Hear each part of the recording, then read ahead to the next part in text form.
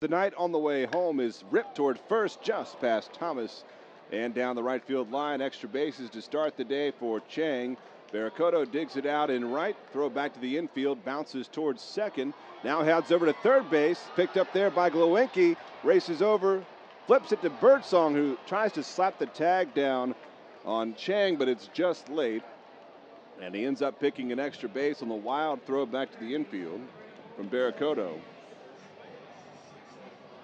So we are underway tonight. First pitch delivered at 6:05 p.m. for the Flying Squirrels. And the curve deals the 2-2. And a chopper hit towards second, picked up by Soleri. Fires to the plate. The tag missed by Tsung-Che. Cheng slid behind the tag, got the back corner of the plate, and he scores. And the Curve have taken a 1-0 lead on the RBI by Seth Beer.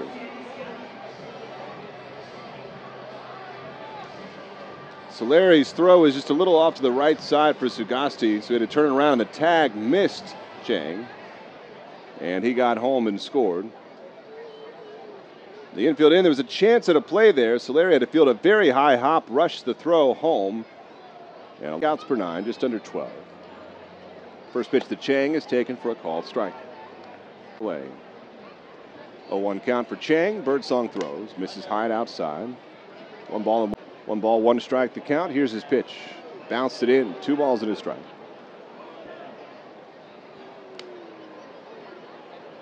He has allowed over half of his runs that he has surrendered on the season, and first gets to the first cleanly, especially. 2-1 pitch. And a poke fair. That's going to drop just fair on top of the stripe down the left field side for Cheng. He's heading for second. Morris throws that way, and it's just late. And it's a 2-out double for Cheng. His second double today. Dropped it right on top of the stripe down the left field line. There's a changeup away, and he just reached out and poked it to the left side. So a 2-out base runner for Altoona, and Joe Perez is up next. That ball was fair by maybe just a couple of inches, maybe even less than the width of one baseball. All that green out there, and he found just inside the left field stripe. Now the first offer to Cheng, called a strike on the upper half this season. The next pitch is rocketed foul a couple years ago. 0-2 pitch, swing and a miss for strike 3.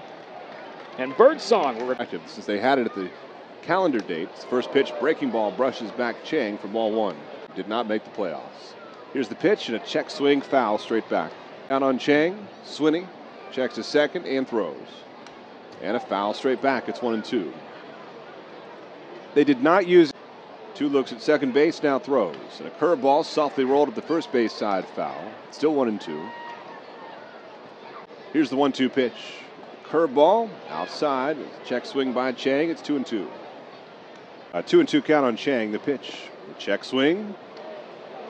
Missed outside, and he held back. So on Cheng, Swinney's payoff pitch. Curveball called strike 3. Got him looking. Top of the strike zone with that 74-mile-per-hour breaker, and there is out number 2. Glowinski. The pitch heading home. Glowinski rockets one to left, base hit. Scott over to grab it quickly, throws towards second. Glowinski's trying for 2. The throw over, and he's out in plenty of time. And that ends the bottom of the 9th inning. Glowinski a little aggressive, trying to stretch that. Connor Scott is the runner at second base to start the inning for Altoona.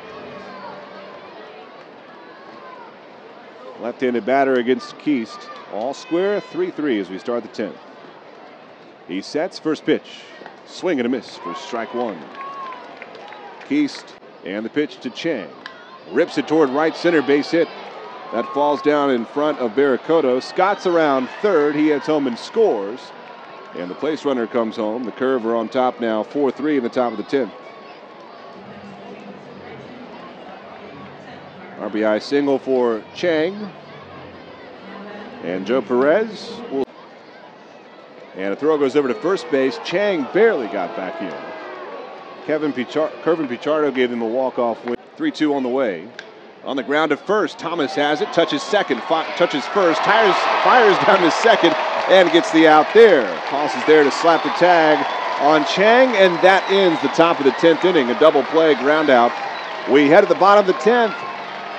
That nicely turned 3-6 double play. Thomas got the bag at first and then down to Koss for the tag at second. A little bump there from Cheng, and that is how the top of the 10th comes to a close. Flying Squirrels will look to rally in the bottom of the 10th. It's 4. The 0-1 pitch. Ground ball sharply hit to short.